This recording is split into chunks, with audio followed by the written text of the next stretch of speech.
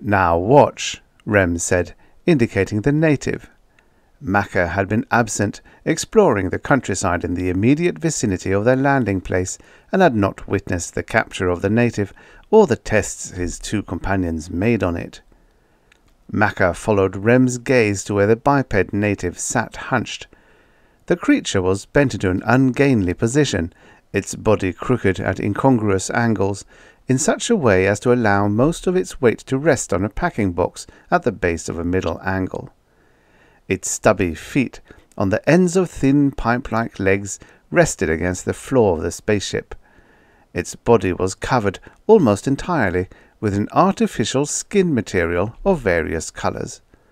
Some of the colors hurt Macca's eyes.